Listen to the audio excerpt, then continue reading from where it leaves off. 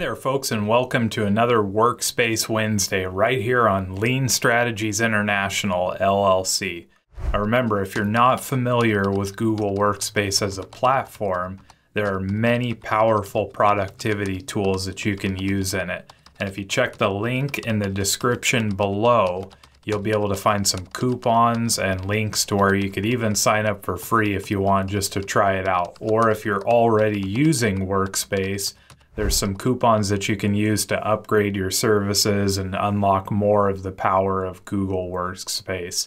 Well, this week we have a great video for you where we had a question from a customer on how we could calculate or do ABC classification inside of Google Sheets. And so that's what we're going to do this week. You'll see right behind me we have some data here laid out, and this is oftentimes the most complicated part of ABC classification, is collecting the appropriate data. So it really depends on what you're doing ABC classification for. Some companies will classify their inventory items for number of defects. Some will classify it for shelf life. Some will classify it for quality issues that they have, maybe just unit price, or even the number of items they sell per year. So that's going to be something that's specific for you. We're going to use the most traditional method, and that is the total annual sales per year. And so that's what we got behind us. You'll see a few different categories here. We have our stock keeping unit. These are each of our inventory items. We have the average annual demand right here, and then we have the cost per item. So the first piece of data that we need to calculate to do our ABC classification is our total annual sales. And we do that by using a function. We're going to use a product function for multiplication, and we're just going to hit our equal sign, type in product, our open bracket, and we're going to first select cell C4, then we're going to put our comma and select cell D4.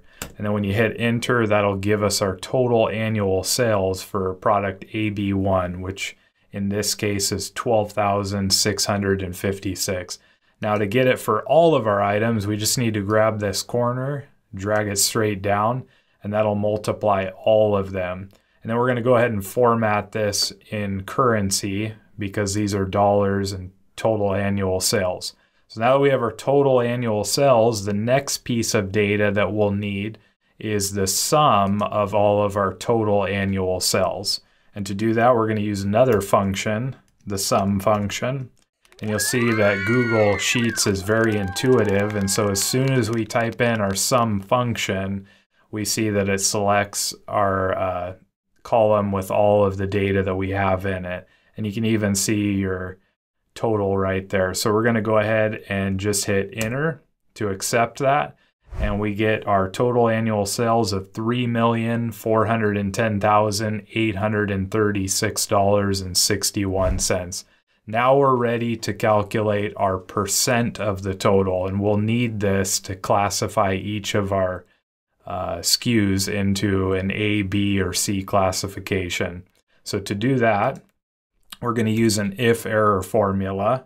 We're going to type in if-error, and then we're going to open our bracket. And the first argument that we're going to put in is we're going to select our total annual sales here in E4, and we're going to divide that by our total, or the sum of our totals, for annual sales. Now we want to go ahead and absolute this or lock it so that we can use it on every cell after that. Now after we get this, we're going to go ahead and put in our next value, or our next argument here, and this is the value if there's an error. So for us, we just want it to show up blank. We don't want to get a div error if there's no data in there. So we're just going to put in our two quotes and close it out, and you'll see we get our percent there. Now we can drag this down, and this will give us our percent of the total for all of them. We're going to go ahead and format it as a percent, and you'll see that we have our percent of total for all of our total annual sales. Now the next thing we need to do is sort this in a descending manner. And so what we're going to do is select our data right here.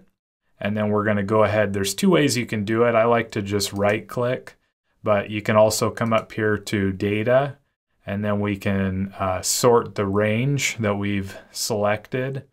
And we're going to use our advanced string. So we can see that our total annual sales is what we want to sort by, and that's in column E. So we're going to go ahead and select E, and we're going to change it to descending, or Z to A, and then we're going to select sort, and you'll see that everything will stay in the right rows and columns, and it sorts it now from highest down to lowest in both of these columns. Now we're ready to classify each of our SKUs into an A, B, or C. So if we jump over to Lean Strategies International LLC under ABC classification, you can see that A-class items represent about 10 to 20% by numbers of items, and 50% to 70% of projected dollar volume. B-class represent about 20% of items and about 20% of dollar volume, and C-class contains 60% to 70% of the items and represents about 10 to 20 to 30% of the total dollar volume. Now this is kind of a arbitrary standard. It's really based on your organization and how you want to classify your items, but these give you kind of guidelines for what you need to do. So up here we're going to be looking for our A-class items first, and I kind of like to go like this, which it sort of looks like there's a break right here, just a natural one. So I'm going to go ahead and sum these top three, and we'll see if my guessing is pretty accurate. And you see we've got 67.54%, so that's our 70% right there. We're going to go ahead and categorize these as A. And then we're going to see, we'll go back to our categories here, and we see B class. These are our next ones, our next 20. And it kind of looks like we've got 7 and 5, another 4, maybe down to here. Let's try it out. Let's see what we get. And that's about our 20% that we're looking for. We could even go one more, but that might change what's in our C class. So now we're going to categorize these as B class items. And again, when you have an A class item, your controls on that inventory item are much tighter. Your B class are a little bit less. You maybe aren't looking at it daily, not counting it regularly, but your controls are a lot looser. And so that would naturally make the rest of these C. And let's just check that, because that looks like quite a few C class items right there. So we're going to come down here and we'll just sum this again.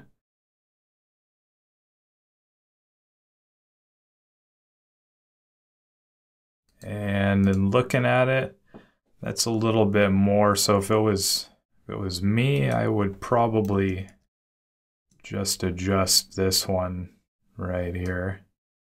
And I'd go ahead and make this a B class item. We'll change that to B also, and then we will leave these as C class items right here.